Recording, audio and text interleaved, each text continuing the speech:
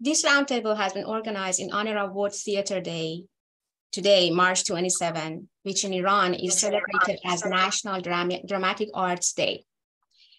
I'm Marjan Moosavi from Roshan Institute for Persian Studies at University of Maryland, College Park, and we are so happy to have you all and welcome you. Today's roundtable is also in response to the ongoing uprising in Iran known as Woman Life Freedom Movement.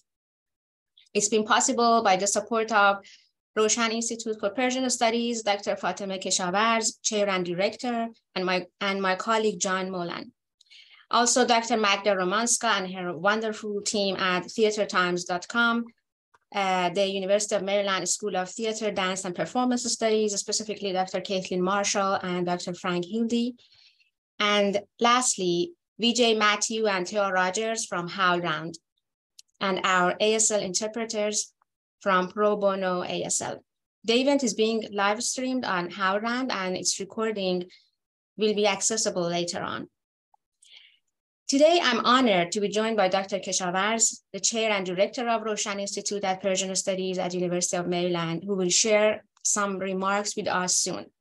I'm also honored to have this conversation with our dear panelists, Dr. Azadeh Ganjeh, former professor at the University of Tehran, performance artist, playwright, and director, and currently a research fellow at the University of Hildesheim, Germany. Also, Nassim Soleimanpour, the award-winning playwright and theater maker, known globally for his highly acclaimed play, White Rabbit, Red Rabbit, and the artistic director of Berlin-based theater company, Nassim Soleimanpour Productions. And Keyvan Sarreshteh, playwright, dramaturg, translator, and lecturer based in Iran, actively involved in theater projects done between Iran and Europe. My colleague will share the full bios in the chat section for your attention. In terms of the format, we will begin with an introduction that gives us a brief historical and political background of Iranian theater and the current movement. We will then move on to discuss some questions that we have prepared in advance. At the end of the panel, we will open up for Q&A. Please wait until the end to write your question in the chat box. To begin, I would like to invite Dr. Keshavarz to say a few words. Thank you, Marjan. It's a great pleasure and honor to be here with all of you. First of all, happy Theater Day. It's great to know that we have such an international celebration of theater, and we're participating in that. I would like to welcome our distinguished panelists. It's a pleasure to have you all on board with us. And I would like to thank Marjan for all the efforts she put. I should actually say Dr. Moosavi to be formal, but it's rather difficult with colleagues that you work with day in and day out and get inspired by. So I refer to her as Marjan. I'm sure she will forgive me for that. I would also like to thank the Department of Theater, Dance, and Performance Studies for being such a partner with us as we venture into learning about and introducing Iranian theater, and by extension also Middle Eastern theater. So if you're hearing me saying that Roshan Institute for Persian Studies is not here just for this one event, but is actually starting to develop serious academic, both at the digital level, as well as academic and performance level, as well as accepting graduate students into our programs in theater, you are hearing me correctly. And so that is really a pleasure. The role of cinema in Iranian culture is much better known worldwide, and maybe even within the country itself. Very few non-specialists would know that theater is much older and has played a role in nurturing just the art of performance, and many master figures in Iranian cinema find their origins in Iranian theater. Now, there are much better scholars of theater here on this panel, so I'm not going to venture to say any more about theater, and really look forward to hearing from them. Just a point to say, it is a great pleasure to come around and acknowledge this and dedicate the resources and strength of Roshan Institute to making this foundational art better known, both in the United States and beyond, as it is fortunately now possible. Now, you all know about the recent uprisings in Iran, and many of you may not know that there have been many other uprisings almost every couple of years. The people of Iran have looked for opportunities to express their desires for living in a democratic, secular environment in which they're able to respect other people's religion, but also be respected and acknowledged for their own personal belief or disbelief, as the case may be. And the most recent has been the uprising of women life freedom, Zan Zandegi Azadi, and many people may not know what a role theater has played, not just in echoing the voices of this uprising, but in educating generations who have come to put together the uprising. In other words, the learning opportunity, the educational opportunity next to artistic achievements, which are always really locked together, is something that hopefully will become much better known recently. So involved with efforts like this and beyond. So on that note, I'll leave you with Dr. Marjan Moosavi and the distinguished panelists, and I look forward to listening to all of you and learning about Iranian theater. Thank you so much. Thank you, Dr. Keshavarz. So let me go right to the introductory remark that I have prepared. The new millennium has witnessed a significant rise in social and political activism and protests all over the world, to the extent that we can call our time the age of protests and movements. In the last 15 years, Iran has been no exception in terms of having an upsurge of social and political protests. The controversial result of the 2009 presidential election led to a series of nationwide protests known as the Green Movement, which became a major event in Iran's modern political history. In 2017, young women began a series of activist projects protesting compulsory hijab by unveiling in public and sharing their selfies on social media. This was followed by mass protests as a result of soaring fuel prices in 2019.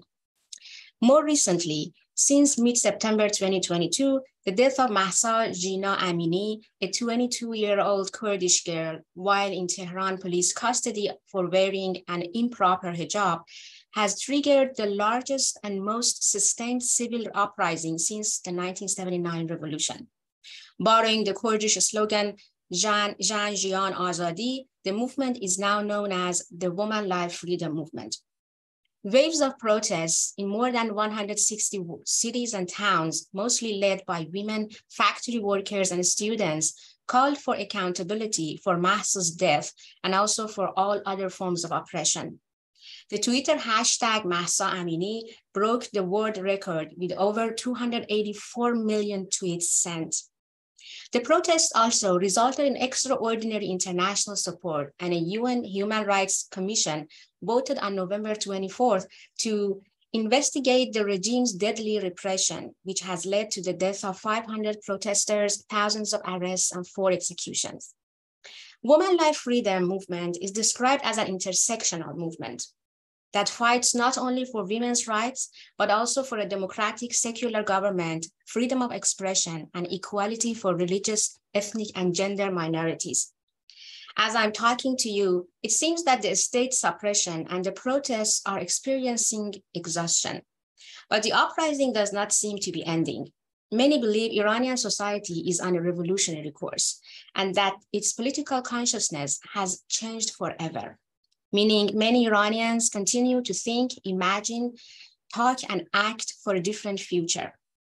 Globally speaking, what connects all of these movements and protests are perceived injustices regarding abuse of power and the flaws in contemporary political practice.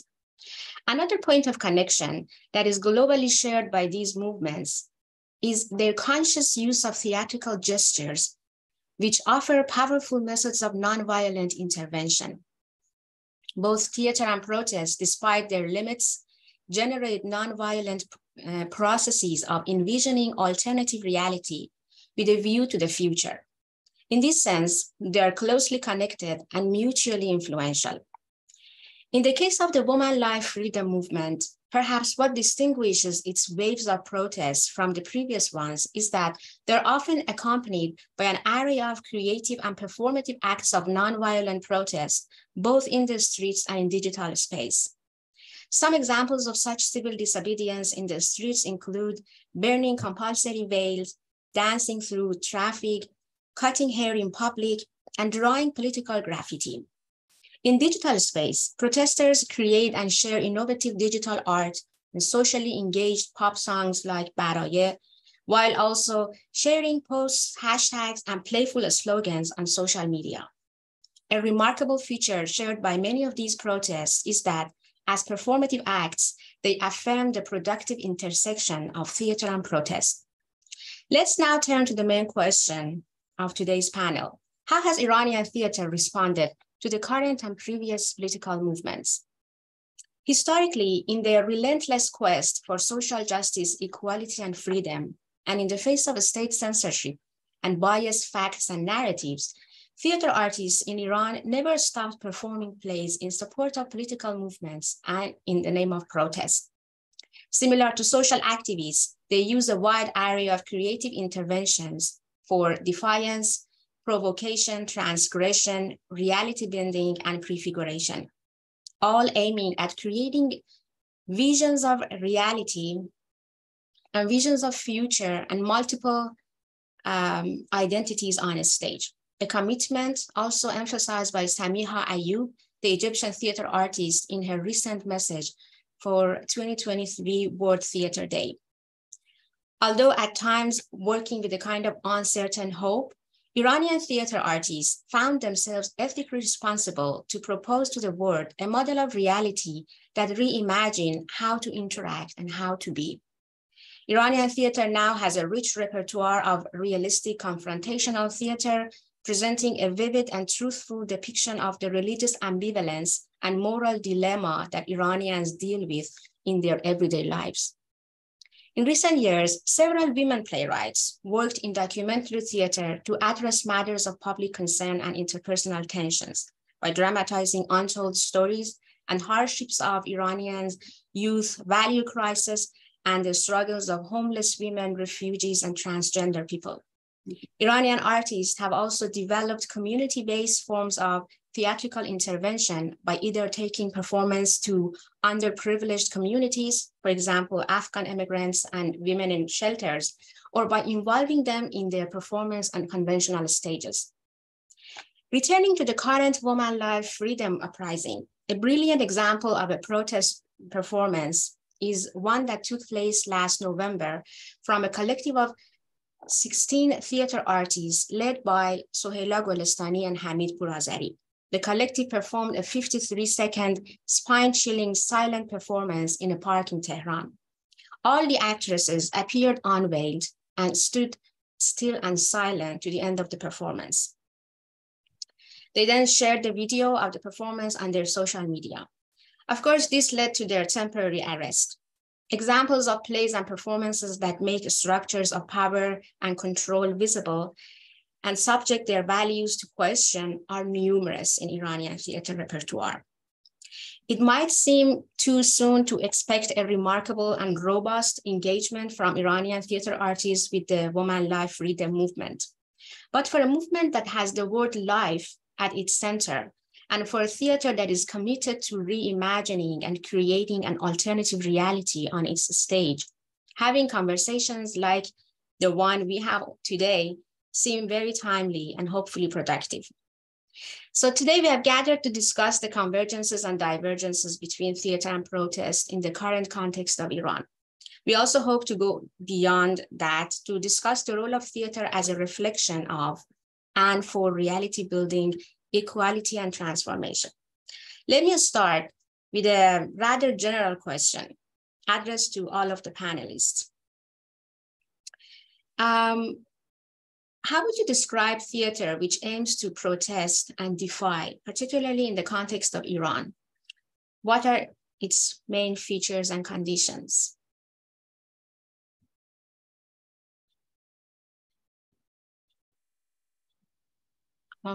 Shall we start with Azadeh or Nassim? Hi, I say hello to everyone. It's a pleasure to be here, an honor of mine. And I would like to congratulate the World Theater Day, while I would like to remember Hossein Mohammadi, an actor who is still falsely imprisoned in Iran. And I would really wish for a day of justice and for him to come back on a stage. And I would like to remind all of us of all the actors, actresses, theater makers, artists who have been actually suffered during all these years due to censorship and oppression and all other methods of tyranny. So to answer your question, I would like to say, I think about what actually theater makers in Iran published publicly on social media after what happened, which I would like to call Jina Uprising or Jina Revolution or Woman Life Freedom Movement. There was a manifest that they published. And in this manifest, they mentioned three main wishes or missions for theater in Iran. Which was, I won't perform on a stage where women or men are forced to perform in hijab. Thereafter, my productions won't stage bodies and imposed atmospheres, bodies which can't be free on stage. I will try to stage the reality of life.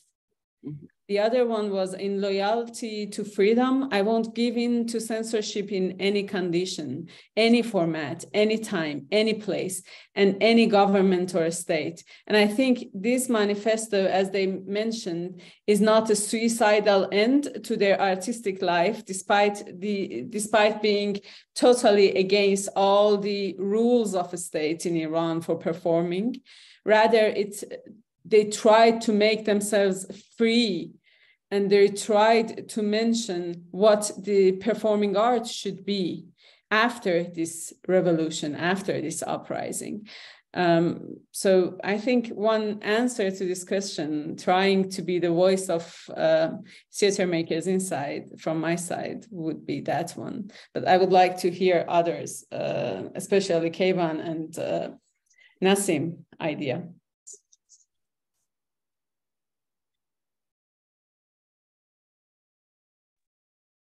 Keyvan, I think you have more to say. I mean, it's Woman Life Freedom. Hello, everyone. So I feel like I'm the fifth wheel here, because I'm among these ladies, and Keyvan lives in Iran.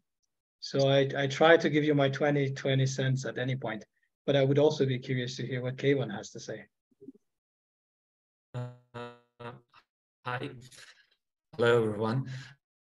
Well, it's a hard question to answer, because historically, theater and culture and what we call intellectual sector has been kind of always had this feeling of having the answers, or knowing or being one step ahead of social issues or political issues. But at the same time, in the context of official performances, official theater, things that we know or people on the street know as theater, it has been very, very regulated. You need to go and show your text. You need to go and book a space that needs permission from the government agency, and you need to have permission to sell your tickets. You need to have approval of the things you do on the stage.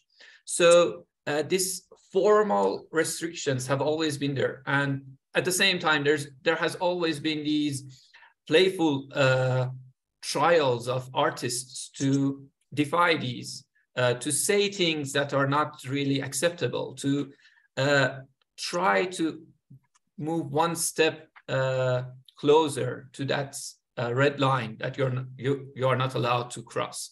But in the past 6 months, more than 6 months, which is unbelievable, things have changed, as you said, and things have changed in a way that seemed impossible before, because I'm talking about myself. When I say we, I'm talking about myself and a very small sphere of people around me. So I'm not generalizing it, but we couldn't imagine that future, that other future in the official spaces. So we took our productions, we took our work and tried to find new spaces for it. Mm-hmm. But now we are thinking that we should take the space back. We are thinking that we should stand up and say that this is, as Azadeh said, this is our manifesto. We are not going to perform in that way anymore. And we are not going to stop performing. So we are not hiding anything. We are not leading that double life anymore. So that's very strange for us to think about it, because it's almost mission impossible, but it's something that we don't think there's any other way, and we don't think that we can go back. So I don't know how it's going to be, but I know it's going to be a challenge, and at the same time something very new. This is wonderful. I mean, we are always happy, talking about the mutually constitutive relationship that Iranian artists, have built with the government in, the sort of compromises that they have been making in the last 4 decades, and the theater that they have produced wanted to be in, all those regulatory frameworks, and at the same time wanted, as you said, to push the boundaries, to examine actually the limits, how much these limits can be questioned, But now that within these last 6 months, as I said, I think that not even the whole Iranian society, but the Iranian theater and theater artists also have came to this understanding that we want bigger changes. They are seriously on a revolutionary sense, both I think ethically and practically. But I mean, I would say my next question would be, what are some plans and strategies, if it's not too early to ask? I'm very curious to listen to that. Now that the intention is there, probably the next question would be how this is possible in practice. I don't know if any of you want to build on that or go back to the question of, Maybe I would like to hear Nassim, because Nassim has actually done a great job going around all this censorship, going around even the borders with his special style of theater. So Nassim, I think now it's the time that you are the main wheel. Thank you. I mean, there are two things that comes to my head in general that I think I need to share. One is that I want to mention that not the whole history of Iranian theater in the last 40 years was compromising with the censorship. Mm-hmm. We talk about strong, brave women taking off their scarves. we have this festival called Iran International Festival of University Theater. And years ago, many years ago, a very famous Iranian actress, she's now more like a movie star, after ending a show in Moulavi Theater, took off her scarf to celebrate. And it caused like the extremists to attack, the festival, and it became a chaos. So in the course of the Iranian history, when you look at the Iranian theater, at some points you feel like it actually has been ahead. So for us who are Iranians and we worked in this business, it might be clear, but it might be interesting for your audience to know that the same amount of censorship could never be applied to theater in comparison with Iranian cinema. That allowed Iranian theater to always be a bit more avant-garde. So when we talk about the new movements in social movements in Iran, I tend to think that at some points even Iranian theater was ahead of these movements by what Iranian artists wrote or made on stage. That's one thing that I need to mention. Secondly is that I know we're in the business of defining, and that's the only way our brains work. I tend to remind myself that I'm not really interested in doing that. I'm more interested as an individual, as Keyvan mentioned, to experience this, not to try to go, what is this theater? I think this theater, the theater that we're talking about, would probably, in my experience, define itself either organically or forcefully by some role players, most probably to the point that it would turn on its head and become too big to either change the circle of power or dissolve in it. If you look at the West, a version of that is commercial theater, where somehow, you have like the political theater becoming a thing where you buy a ticket to watch shows on Broadway for $200 or $300 dollars.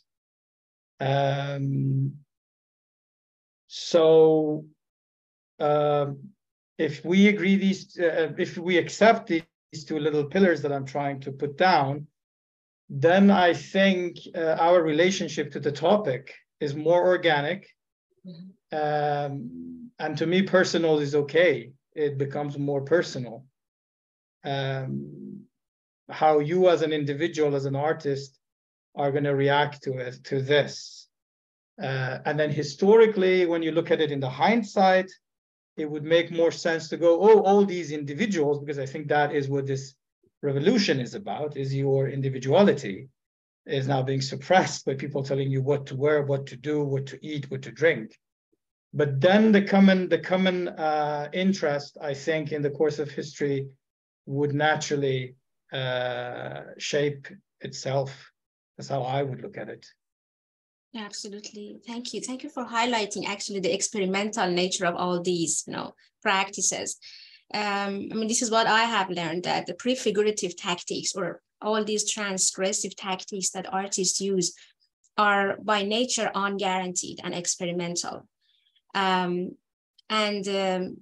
It is, out of this experimentation that, as you said, organically, the new, visions and new practices emerge. Keyvan or Azadeh, do you have anything to add about all this experimental nature of, the individual works that are, emerging here and there? I just wanted to add something and mention how both Nassim and Azadeh, through their works and through their interactions with the young generations, both officially in these universities and unofficially with their friendships and collaborations and things like that, been participants in a very slow but constant change in how theater has been experienced by the younger generation. And in the past 15 years, I think, what we somehow called experimental or avant-garde or offstage theater became a much, much bigger part of the normal repertoire, if we can call it that, of student theater scene. And for example, I think it was in the spring last year, so 5 months before this uprising started, that in a student festival, we saw a small piece. It was not officially dance, but it was a dance performance. And it was by a woman student, by a girl of 22, with a performer of 22, a girl. And the performance, and the creators were all aware of what they were doing and how it was against everything that was allowed. So they were doing it, and it was supposed to have 2 performances in one night. And they were doing it, and they were thinking, okay, we will do it, and then they will come and tell us to not go do the second performance. And that happened. And us as the audience of that piece, we were not just seeing the art part of the performance. We were seeing the activist in the performer, because we were really, really worried about her. We were worried about ourselves, about everything that could happen.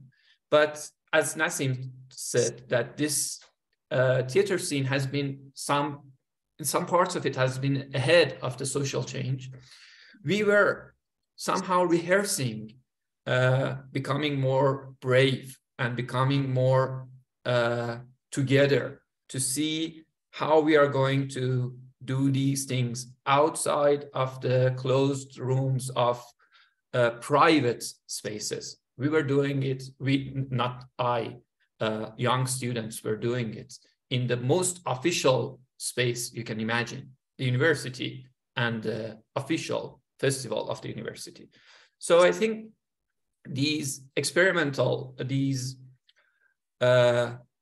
marginal parts of theater are becoming more and more center, and they are becoming not mainstream, because after things that happened 15 years ago to 10 years ago, we have a very big commercial scene in Tehran and Iran that has its own really life. But they are changing how theater is interacting with the society, I think, as a theater person. At least they are having an effect in my reaction, in my relationship, in my interaction with how bodies are seen in streets, in social life, in everyday life. Absolutely. Thank you. Thank you. You talked about all these performances, activist performances that put the life and careers at risk by university students. And I know that Azadeh, you have been teaching to some of the most talented students at University of Tehran, and I know about University of Tehran, maybe other universities in Iran. Would you like to speak about that experience of both, working with your students who are working ahead and trying to, be defiant, formally speaking, and also narratively speaking? Yeah, I would like to thank Keyvan for mentioning that, and also you.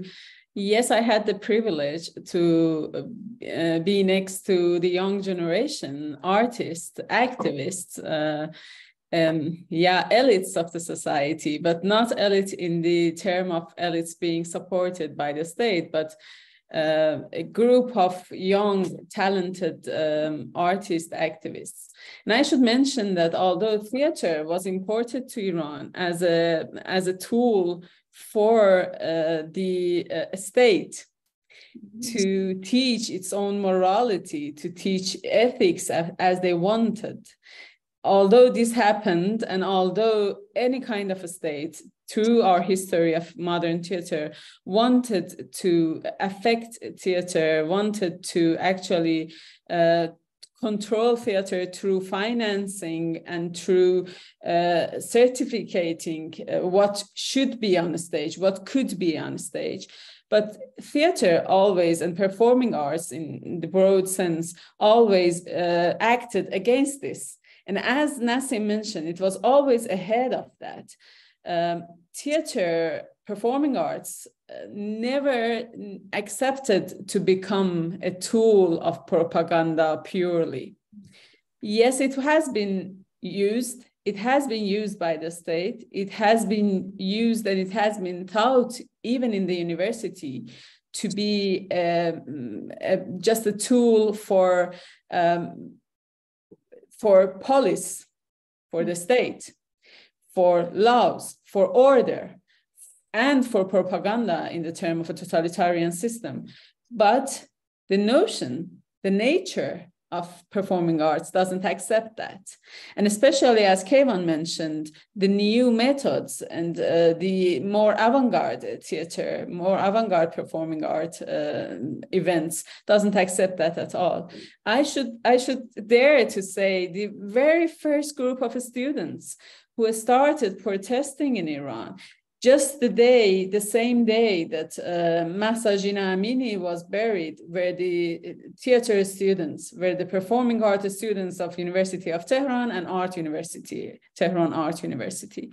I should dare to say that what they made during their protest was a very performative act, and it actually showed the potential of performative acts to have a universal language, to be able to speak, and of course to be able to make a collective, to make a community of protesters, community of people who are acting for woman life freedom. And I think this mentality of looking at political activism as a way of performing art event, or performative event was very helpful. And this is what I can see in new generation, in the young generation.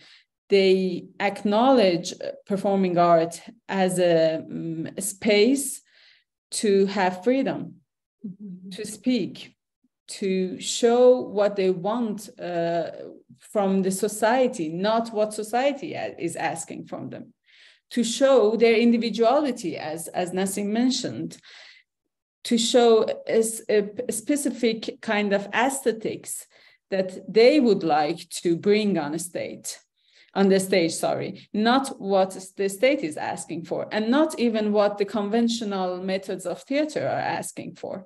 I think going beyond being orthodox, as Keyvan mentioned, which happened during past years in different festivals.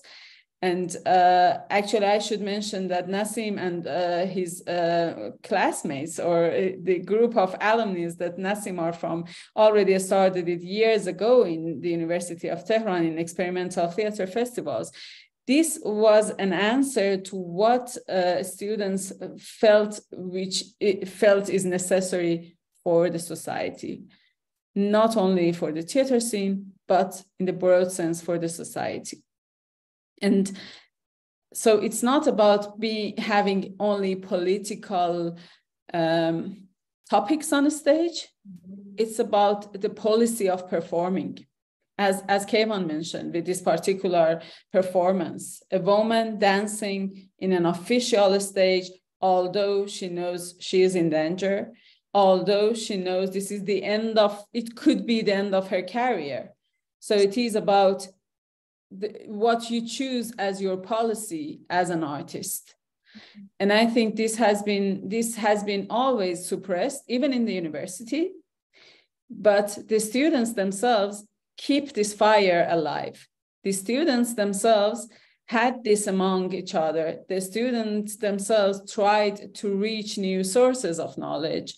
And actually, they even were able to distance themselves from Eurocentric knowledge. I would like to mention that, or westernized knowledge. I would like to mention that you can see what they are producing is not reproducing or remodeling or going after the models of Eurocentric political art, but they made something new. They made something which can be adjusted to their own situation and to the geography and policy that they are living inside, which I think is very important, and it's a treasure. Right, true, absolutely. So the fact that their context is specific, we always talk about how activist art can be processed and received based on the context in response to the, to cultural, political ongoing in the context. So that's very important. And the other thing that transpired from all of this conversation, if I want to just summarize for now, was the shift that we see. I mean, I used to think that political artists, theater artists who want to create socially engaged art and political art, they are now thinking about activating their audiences in terms of the ethics of taking responsibility for what is going on. But now we see that the ethics is there. Yes, they want to activate their audiences, but at the same time, they also want to reclaim space, especially in the public sphere, and this, the combination of both exercising the ethical self and at the same time trying to reclaim the physical spaces that have been officially policed and controlled, I think are the strong conditions that theater artists have been creating for themselves, and especially university students have been carving for themselves. Thank you for that. And before I go on to my next question, I would like to hear more about this shift that has happened, both to the dramaturgy, to the form, and also to the narrative, that we see in theatrical performances. If any of you want to chime in. Just quickly say something. I'm not that updated. I was, strangely enough, I arrived in Iran 2 weeks before the protests start. Supposed to stay only a few days, but then I stayed actually 3 months, as much as I could. But still, I'm not that updated. There's a thing about Iranian theater that I've always been obsessed with, because maybe that's not how my brain functions, and that is metaphor. When it comes to political theater, we always are metaphorically talking about a king who did something really nasty, and we're talking about someone else. There's always metaphor involved with Iranian political theater. And because maybe I'm a bit slow, and maybe because now I lived in Germany over a decade, I always go for but why don't we directly say what we want to say? I don't really get it. So that is one big shift that I noticed in conversations and in some of the examples that you guys already gave. A woman dancing on stage is not a metaphor for anything. She is dancing on stage. Or Hamidpour Azari and his friends being in a park, taking off their scarves, standing there in silence is what it is. It's not like a metaphor, which I think is a big shift. I don't want to bore you. We all know the Iranian classic playwrights who are all legends, and we have lots of respects for them. But yeah, this is a thing that has started during the actually 2 generations before, which is our parents, and now we have very young theater makers who are doing it their own way. And that was also happening in conversations. I mean, it seems to be like a center, when we talk about University of Tehran, I've studied there, Azadeh taught there, Keyvan has been, so it's like we all lived it over different decades. And at the time when I was a student, we would go for something is not good, we should do something. And half an hour later, we're talking about Jacques Derrida and Sartre and Barthes, As this time when I was in Iran, everything was really direct, you know? So I was just like sitting with some younger artists, and they would like directly go, I'm done with my scarf, you know? And they didn't want to go deep into anything because deep inside, they have felt it. They didn't need any references to make it more complicated to understand. It was the agenda, the problem was very clear, and you didn't need any metaphors to understand it. And that was so vivid and so beautiful to experience firsthand for me.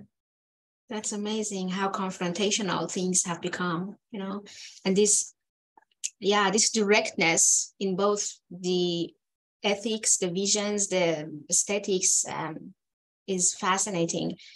Yes, Dr. Keshavarz, as a literary scholar, please. Yes. Thank you so much I know that I'm not supposed to be on the panel, but I couldn't help as Nassim was talking. See, that's what happened with poetry too. When you look at the decades prior to the revolution, you have all these metaphors, and then you get closer to it. It's about the reality of what is happening there. And I think it is happening again in poetry as well. People are done with metaphors. Everything is out there clearly speaking for itself. And the best we can do is to echo it as it is. So it was really exciting to hear that. That's why I chimed in. Thank you for giving me a chance to say that. Of course, thank you. Keyvan, I would like to add something to that. Not to rob the stage from Keyvan or Nassim, but because I speak slowly. Sorry. So what I think is important in the term of performative definitions or terms is actually people decided to put away their semiotic bodies. And if we look at woman hijab and the hijab on a stage even as a semiotic body, people also decided to put this away and go back to their phenomenal body with the terms of Erika Fischer-Lichte. So I think, as Nassim mentioned, there was no need for metaphors. There is no need for this semiotic body anymore. There is no need for semiotics anymore. I think also the recent dilemma on platforms about what happened in a series made in Iran is the same. People don't need things to go undercover. People don't need things to, everything is very naked. Everything is very much staged in the public space, that there is no need to hide it. There is no need to push anything on it. Any semiotic is actually taking back the empowerment that people got from being in the public space. And this is actually, I think, what also theater is asking for, to go to public space in a free way, to be free, to actually break out. And of course, this public space is the conventional stages, and it's everywhere. Everywhere could be a stage, we know. I think Keyvan truly mentioned that, yes, they decided to go out of these conventional spaces, but he mentioned now we want to get those conventional spaces back too. Why not on the official stages? Why not in theater halls? Maybe this is also a big change, yes, which is happening for everyone in the society. People don't ask for another body. They know how vulnerable they are, but they want to show it. They want to be as they are. Thank you. Keyvan, I want your reaction to this. And also I want to know, how sustained do you think this shift will be in terms of, both aesthetics and narrative? I think what we are talking about right now is very important, and it can be a turning point, because narratively speaking, our theater, our classical parts of theater history has been very narrative-based, very text-based, as everyone probably. And these metaphors, and we have this rich history of poetry, which is really good with metaphors. So we had this this playfulness with words, that I'm telling this and you're hearing it, but I can also say that I'm not saying this, so you can't stop me from saying it. And then this playfulness in content has been somehow tolerated, or somehow maybe even accepted by the state and by the artists. It was a game we played, and we tried to do it. We tried to do it very good. Both parts. The censorship committee tried to decode everything we said, and we tried to find new codes that they couldn't decode, but the audience could. And these things were really endless game. Yes, parts of endless game. But one of the most important differences right now is that it's not about the content anymore, and even the form of the protest, it's taking up your veil. It's becoming a body. And there's another slogan that I really find amazing, which it's hard for me to translate into English, but it says towards life, towards corporality, I think, and towards womanhood. پیش به سوی زندگی، زنانگی، تنانگی. And this emphasis on being a body, and that there's no metaphor in having your body, and you can't put a metaphor on I'm not this, and there's only censorship, or there's only stopping you from doing things. So there was never there were attempts to metaphorize, for example, kissing on stage, but it seemed stupid, and we stopped doing it because it seemed stupid. You can't metaphorically kiss someone. So we just said, I kiss you. Mm-hmm. But your form is becoming, your body is becoming the message itself. And that's really hard, because you talked about how sustainable it is, and the body can be killed, damaged, imprisoned. The ideas couldn't, the words couldn't. So we could go inside our safe spaces, write something. I'm just going to mention Nassim's play. He couldn't travel, his words could. But the genius of it was that his words became something else in the bodies of another person. Mm-hmm. So we are now in a very special place in our theater history, that our bodies are going to be, because it's going to take a long time, I think. So it's not long maybe, but it's going to take some time. So our bodies are going to be oppressed, and our words are not going to be enough anymore. So what can we do about this? And I don't have any answers for that, but that's the challenge. That's the theater of right now. Yes. To see how our words and our bodies can find a place for themselves in this situation. Absolutely. I think there is this movement and process embedded in the term پیش به سوی, or in the preposition actually toward, this becoming is not a one, night process or thing. And you're right. We are talking about an uncertain hope, but there are also, plenty of uncertainties and also productive moments and momentum that come with all this uncertainty and within these processes, which of course take time. Thank you. If you don't mind, can I say quickly one thing? Yes. I really loved when Keyvan said it's not about content anymore. Yes. I think to me, he nailed it. Like when we talk about all these mottos that people shout in the streets, I'm a writer. I'm obsessed with wordings and, you know, how you pick them. But even if you go, ha, ha, ha, it would work. If I watch the show that Keyvan is talking about, the dance piece, I don't care how good of a dancer she is. It's not about the content anymore. It's down there in the streets, basic. Your existence denies my existence. You know, that is so primitive now.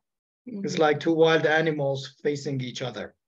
So what they say to each other does not matter that much, or at least not at this phase. It's very core problematic, you know. So I really loved it. I think he nailed it, at least for me. I've been trying to find a sentence for my feeling, and I think it works for me because it is somehow not really about the content at this point.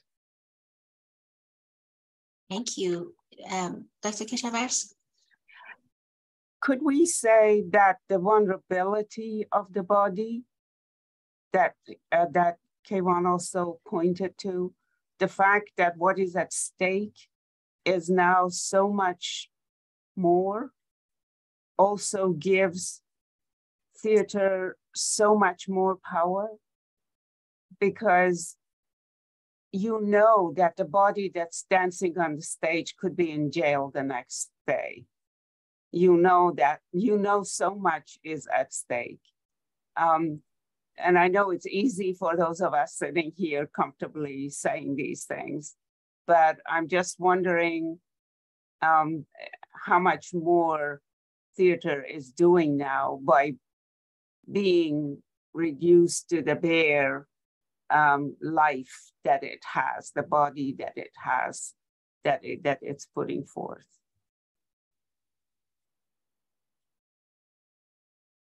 I mean, no, I talked a lot, so you go ahead. No, please. Can I'm going to give you my own answer very quickly, which is, to me, contemporary theater is like a paralyzed kid. You cannot put too much on her shoulder. You need money, you need government to back theater. It might be like little movements every, you know, not like a crazy Nassim Soleimanpour sitting in his room deciding to write a play which travels without him traveling. But in reality, I've been in Sweden for the last 3 months, touring all across the country, visiting 30 cities, and a lot of money was paid and people, you know, backed it, so that it happens. So in the long run, my answer would be, more heartbreaking. I would disagree. Good point. I think since the last word should be Keyvan's, I would like to say, yes, vulnerability is resistance. And showing your vulnerability, as I also mentioned, is kind of a resistance. It is about asking for the right of appearance, either on stage of theater or on the stage of society.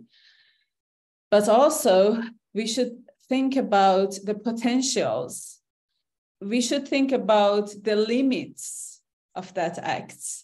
There are limits. There are limited persons. You know, it's not an unlimited source of bodies. It's not an unlimited source of lives, and it's not an unlimited source of financial power.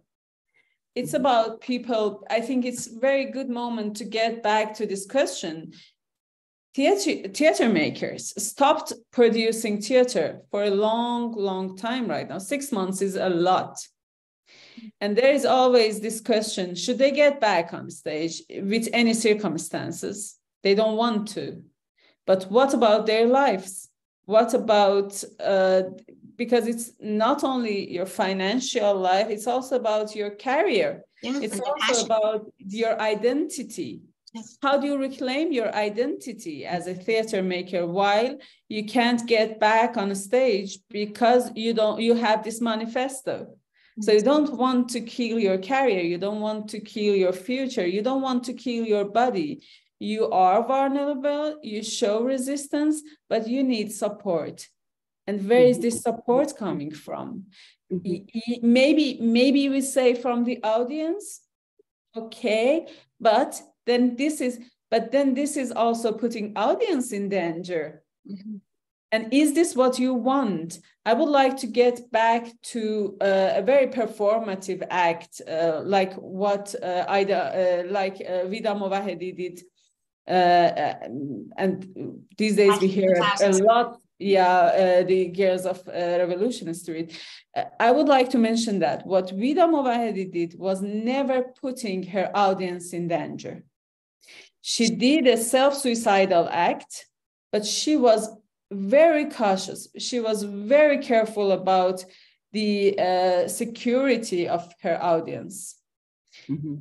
So what can we do? It's a question I ask myself. It's a question I think which it's something which could be discussed inside the theater circle, inside the performing arts circle in the country. But at the end, it's a very personal decision. Since, first of all, because artistic activism is very, very personal. The other reason is we don't have really very powerful guilds for theater makers in Iran. The society, the association we have is actually dependent on the government, on the state. So it is very hard to actually take care of each other. Mm-hmm. Just wanted to mention. Yeah, and I just wanted to say that with all its limits, I just want to highlight that, you know, the strong engagement, both intellectual and emotional engagement that happens at that direct, you know, experience, you know, no matter how ephemeral it is, I think this directness and inviting the audience to bear witness, you know, to what's going on, no matter how temporary and short it is, it creates a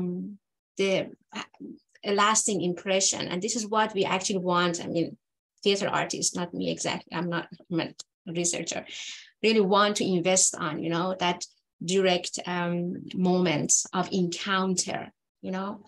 And the space, of course, has become very critical.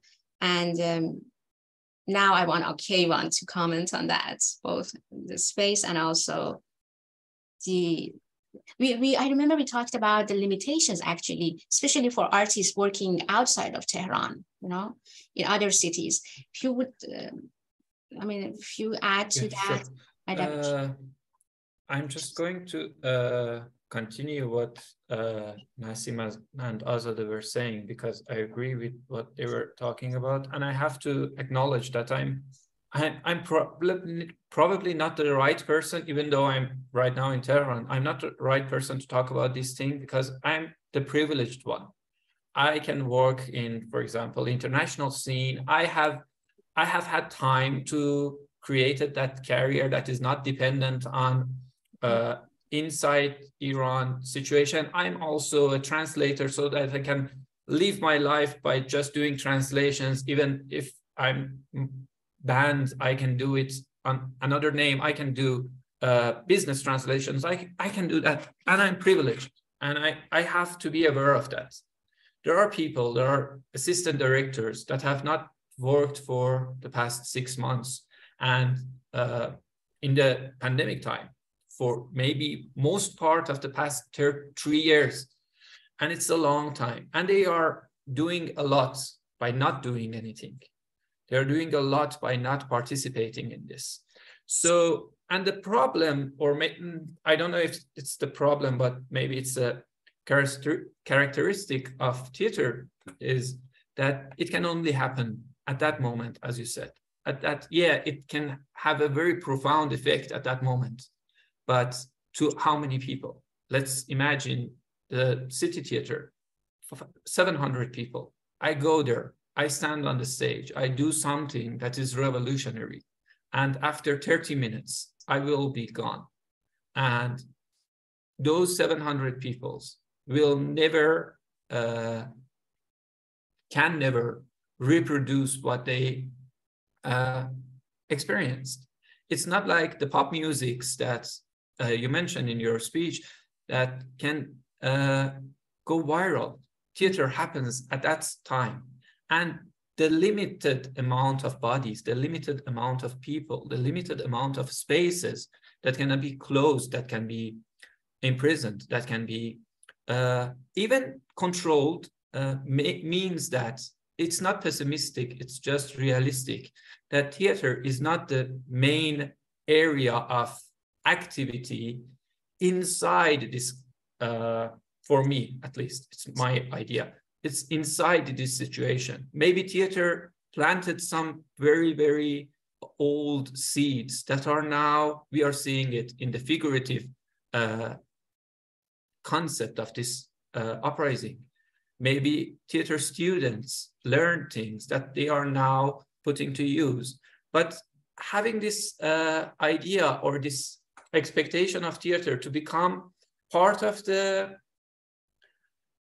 anti-state machine that is producing works, while this production needs bodies, needs real presence, is, I think, a little bit unfair.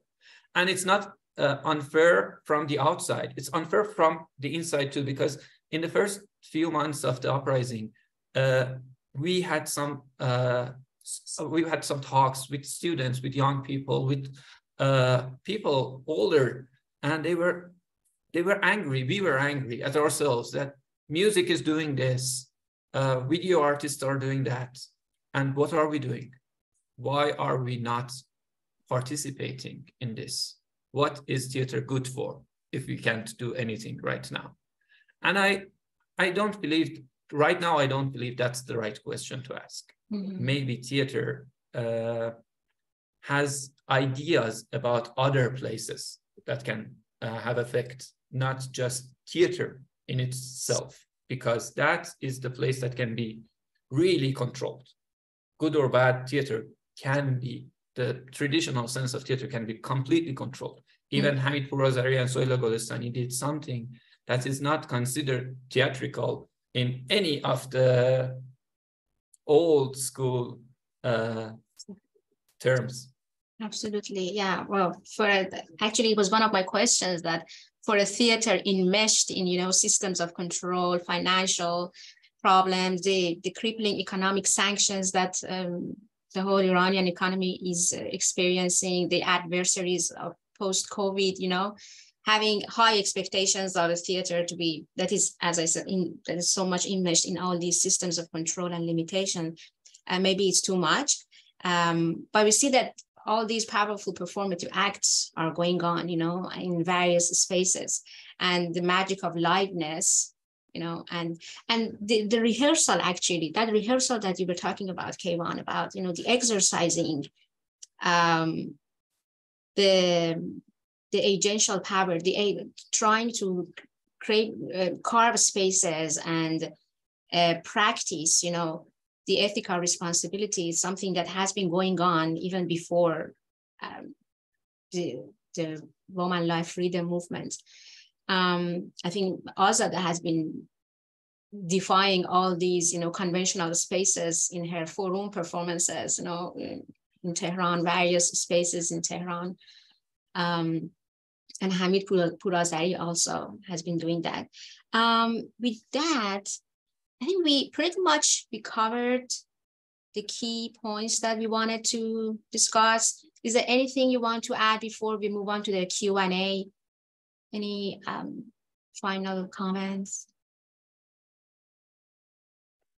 I just want to quickly say a thing, if that's okay, is the frustration, the feeling that Keyvan is talking about has also been with me. I was there, and I was acting cowardly as a foreigner who had to go back to his home, and all the things. And I've been trying for a few months. I'm sure, Keyvan, there are millions of answers to this question that, okay, what are we good for in theater? As many as good artists could live on this planet Earth. I'm just going to give you my answer to myself. Maybe it helps you feel like a bit better. I think there are things that when you look at historical events, some of it is being covered by BBC, you know, they cover some stuff, and then scholars come in, they write about all the things, and the numbers, scientists, we have all these things. And if you deduct all of that from the core event, something is there. When we talk about COVID, no one in BBC talks about these two guys who were supposed to go on a date, and now they had to wear a mask and they couldn't hold hands, you know, and they couldn't kiss or whatsoever. So this is where theater comes in. To me, this is where you are there, you lived it, you are living it, you've observed it, you've absorbed it, and it would naturally be in your system. So 2 months later, 2 years later, 20 years later, it will come out, and you write something, and maybe even you don't even think it's any related to what you've experienced. But then scholars, scientists, everyone come in, BBC comes in again, and they look at what you did, and they tell you, oh, actually, he's talking about those few months in Iran. And you're like, oh my God, yeah, that's what I'm doing, you know? So you just have to wait. It's just like planting trees, trying to survive in such a wind, and then the fruit will be out there. That's my understanding of it. Absolutely. Thank you. Thank you so much. Any other that you wanted to say? Yes, please. I just want to say there's a big question for the theater associations, performing art associations out of Iran. There is a big question for them. How can us, people in diaspora, and also people who are in power in the stage of theater in the world, can help theater makers, performance artists in Iran? And talking about help is not about pity. It's not about only giving financial assistance, which is actually important, but it's also about how you can show this stage of power to the world, how you can keep them going. As Nassim mentioned, yeah, you have to keep this fire inside alive. There would be a day. This is a seed that you plant. And maybe we, or people who are even more privileged than us as people in diaspora, can actually help nourish this tree. This is a big question. I think there should be panels and discussions about that, asking activists, performance art activists in Iran and theater makers in Iran, what do they need? What can be helpful? In the term of education, as Dr. Keshavarz mentioned, and also Keyvan mentioned, we can be of help. In the case of education, it is easy to make things hybrid and help. What about productions? What about the reality of the liveness of theater? I think this is a big question which should be discussed and could be discussed. Yeah, absolutely. The role of diaspora could be very meaningful in support of the artists working inside Iran. Yes, Dr. Keshavarz, you wanted to add something? Well, this last point is very relevant to places like Roshan Institute. And so I want to use the opportunity to learn as much as I possibly can. So one thing that could go wrong is to put certain artists in Iran on spot, talk with them, and then make them targets of all kinds of false accusations and, you know, all kinds of dangers. So we have to be very, very careful in the way we respect the space that they have over there. And so what can be done has to come from inside to us, because it is only people who live there who know exactly what they're facing. The other thing is diaspora has a lot of potential, and you know, I would very, very seriously highlight the significance of the aspects of it that are academically committed. Because otherwise, before you know it, you are in all kinds of territories of political give and take and commitments and, you know, things that could, again, cause issues and misrepresent and so on and so forth. I'm sure you know exactly what I'm talking about. So, you know, some what I can think about is that the hope that there will be wisdom coming out of people who live in the country and people like some of you who are outside but very connected with the inside, so that we could actually know what could be useful rather than harmful in what we do. Thank you. Thank you. So with that, let's move on to Q&A, and I invite the attendees to please write your question in the chat box. We also have Q&A box. So whatever that works for you, my colleague John and I will be monitoring the Q&A. And while the questions come in, I would like to, let me see, to also mention, to actually ask Keyvan about, I mean, your experience of moving between Iran and Europe mostly, how we can actually create opportunities for, you know, supporting artists based in Iran.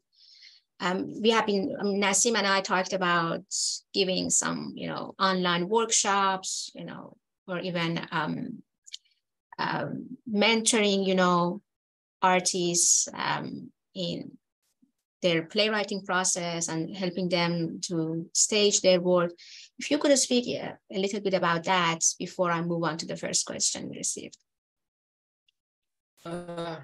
It's a really slippery question, because help can mean many different things. I think collaboration, or maybe asking what is needed, or seeing what is missing here in Iran is very important. One thing that I am quite certain about is that in the past decades, no organization, no community, no institute has been allowed to become established, become something really productive. So this kind of collective, this kind of gathering people together and giving them what Azadeh talked about, an association that can help, that can connect people together, that can be something supportive, is missing inside Iran. And I don't think that it can be replaced by anything outside of Iran.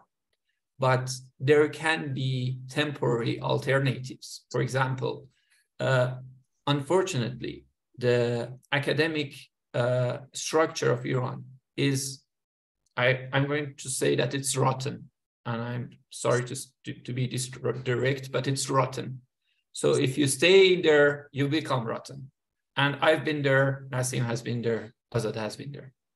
And so it can only be revolutionized, but we can't ask people to stop. We can't ask people who are coming from distant cities of Iran just to come to a university. And maybe they are only allowed to come to Tehran because they are going to an official university.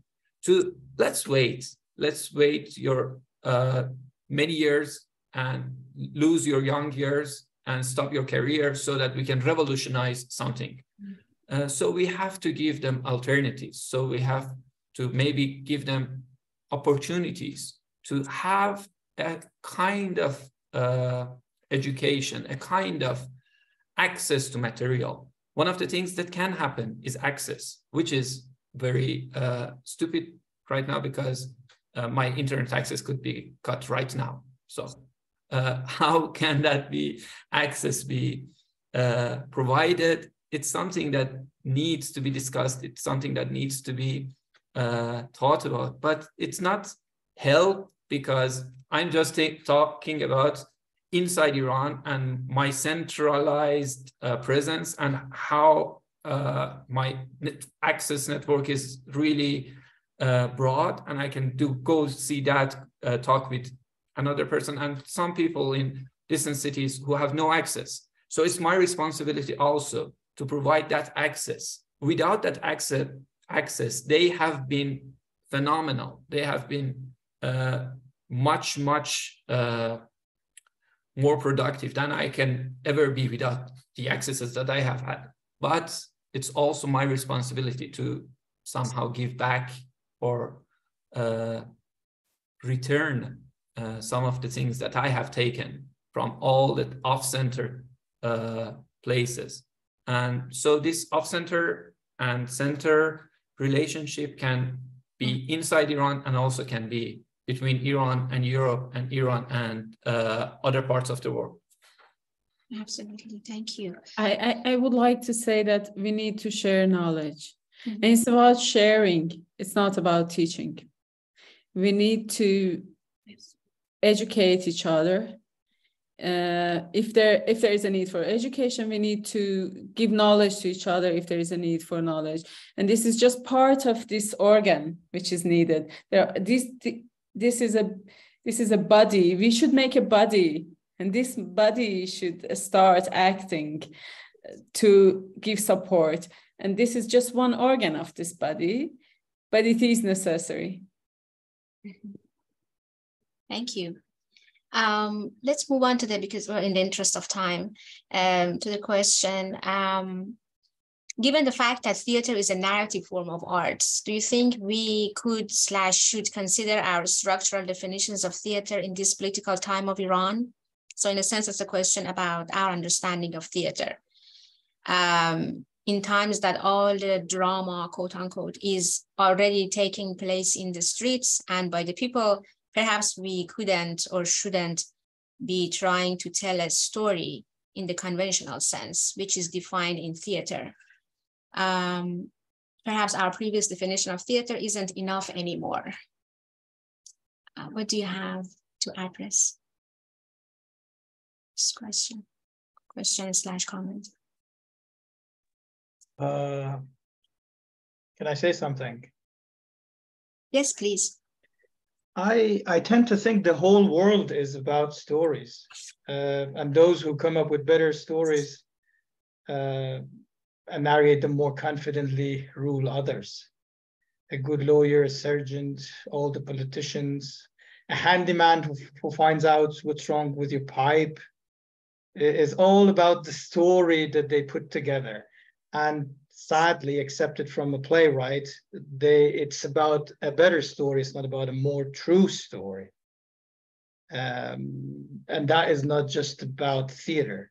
So if you have this type of brain, then you can put the story inside the story, so you can think how you're gonna find out how to write a story is just like what the handyman does. Some go, but my story is I change the form and I do that and I do this and I do this. And if you are good and you sell it confidently, you would rule over some people.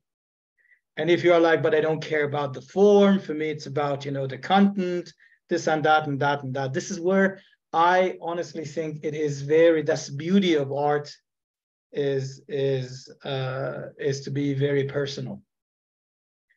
And as soon as, that's why I think any good artist, when scholars go for like, but we put you here, they become the word that Keyvan used, slivery. They're like, no, I don't want to be this. Maybe I do a dance piece now. So I don't think it is right, if I want to put it down in one sentence, for us to sit here and talk about the definition of theater. I can barely talk about, the definition of the next paragraph in my next play. I cannot do that, and I'm not interested in doing that. So it's very personal. But then, yes, in the course of history, smart scholars like yourself and other colleagues here on the panel, they would put things together. It's just like some people want to make, some people gather trophies and talk about them. That's okay. I don't mind. Yeah. Thank you. Any other response to that? Yeah, Dr. Keshawaz first. I actually would like to respond to what Azadeh said. It is about sharing. It is not about teaching and mentoring.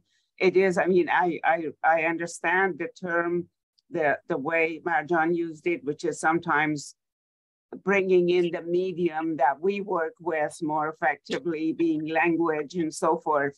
In that sense, we could be providing some structures and ways of dealing with this, with things that could be helpful to our colleagues and friends in Iran. But I want to absolutely emphasize that it is about sharing, and the amount that we take out of that by learning, by understanding. I'm going to go out of this panel thinking about so many things differently, not just theater, but telling the stories, the way I have to tell stories about content, the significance of content, about a million different things. So you do enrich our lives academically, intellectually, personally, in many, many ways. And if we become, now I'm director of Roshan Institute, I'm speaking in that capacity. If we happen to take a step that facilitates things, all the better, and we are absolutely delighted about it. But the way we think about it is sharing and learning from each other. And I'm truly excited to know that there is a community that could help us facilitate that kind of thing. I just want to say that before the time runs out. Thank you so much. Thank you. I just want to answer Ava shortly. I think one part of art is about self-expression. And if Ava or anyone as an artist feels like that the conventional theater or orthodox theater stage is not enough, that's true for this person, and he, she, or they should go seek for the aesthetic and politics which works for this artist. This is one thing, and I think we see it a lot on the street, because what we see right now, as we mentioned in the beginning of this very beneficial discussion for myself, was we talked about presentation, we talked about truthness. It is not contradictory with a story. There is no contradictions between presentation and stage. I would like to say there is not a super value for presentation in compare with representation in the term of theatrical terms. I would like to say what we are used to know as Orthodox theater is what the state always defined for us.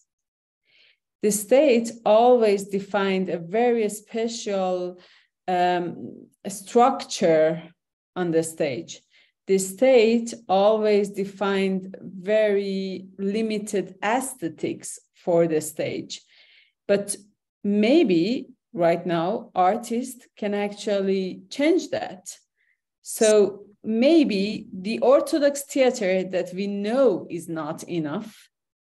Maybe there are some artists, some theater makers who can actually make it different. But what we see in the streets is mostly performative events. Whatever we see in the street is not performance art. We see many performative events. We see many artistical expressions. We see many things like that in the state, in the scenery of the society. But as an artist, if Ava is an artist and she decides to make a performative event in the street and frame it inside a performing event, a performance art, then it is changed to performance art. But not whatever we see is performance art. So it is actually at the end dependent on the artist themselves. Yeah, artistic intentionality actually plays a key role here. And thanks for differentiating that. In a sense, I think many artists, many of us really want to move away from the binaries that, you know, have limited our minds and definitions. And I hope that we address to some point about, you know, how we need to move away. And aesthetically, Iranian artists have been trying to move away from all these binaries, from the state-promoted, you know, narratives and conventions, to set free their aesthetics. We have one more question. The creative courage of students, they're moving beyond metaphor is exciting, as is transforming beyond the given semiotics. The reclaiming of spaces for the theater to be shared at a scale. Can you please talk more about the ways that you would like to collaborate with an equally complex diaspora equitably, and what stories and dramaturgies could be made possible?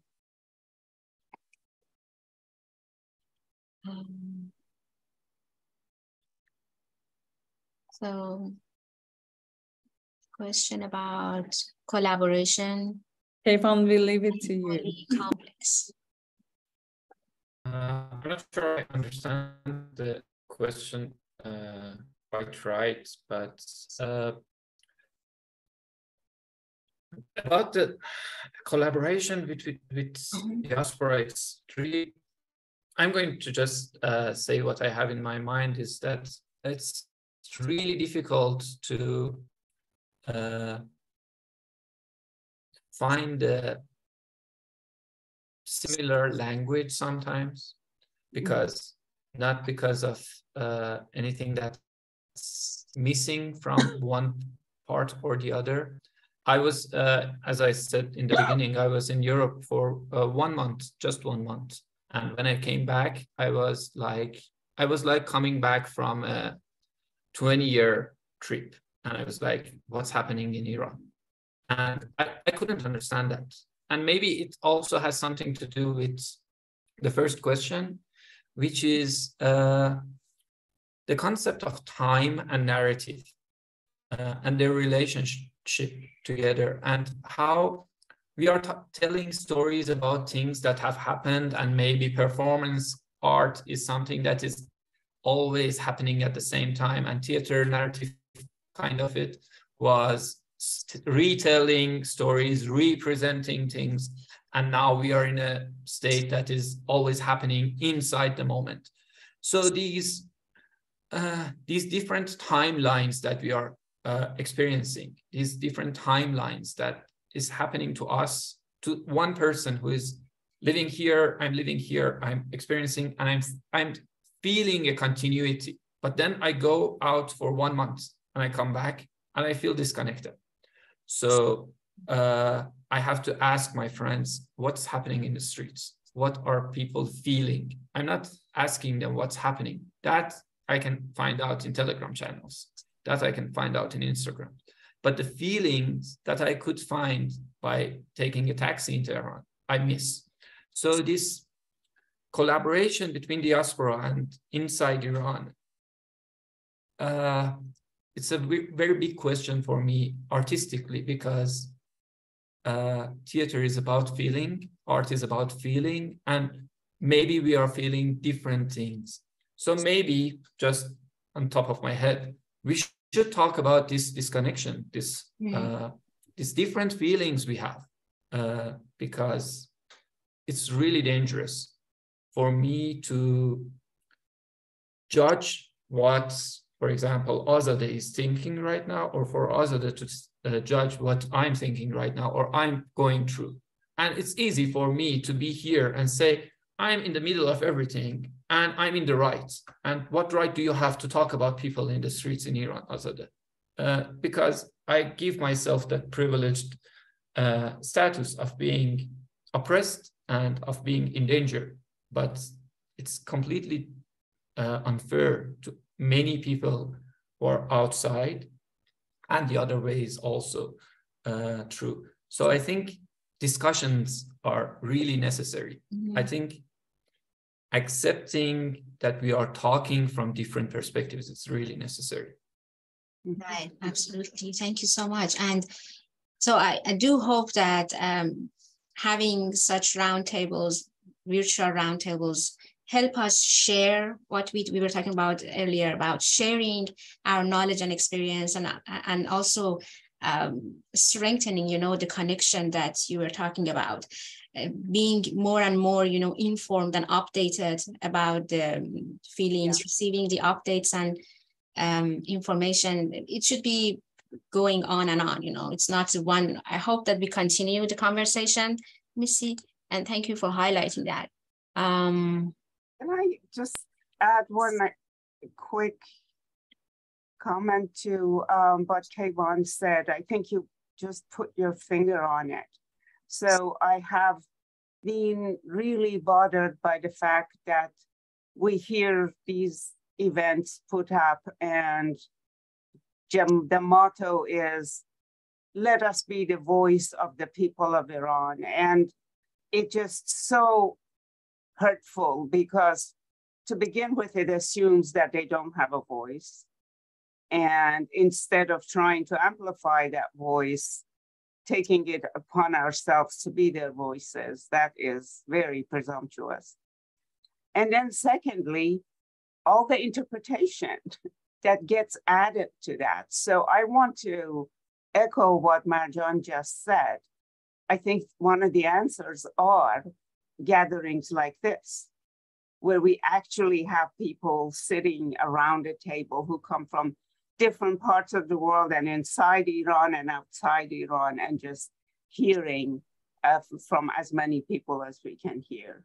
I think I'll promise to leave you with the last few minutes that you have and no more comments, but I just really have to say that because it's been hurtful to hear that motto time and again from different places. Thank you. So our time is up. We received a rather long comment.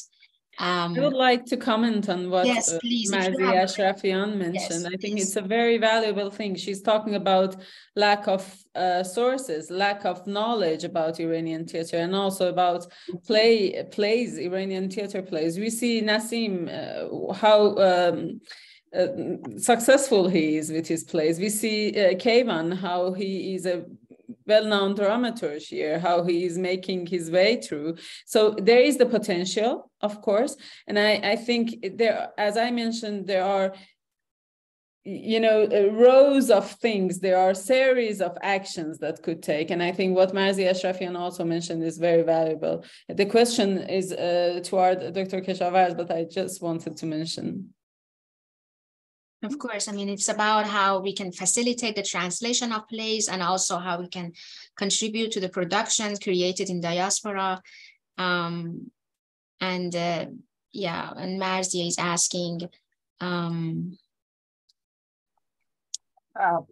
it can be realistic for those organizations or institutes to support. Okay, I looked at it. If I may just answer very briefly.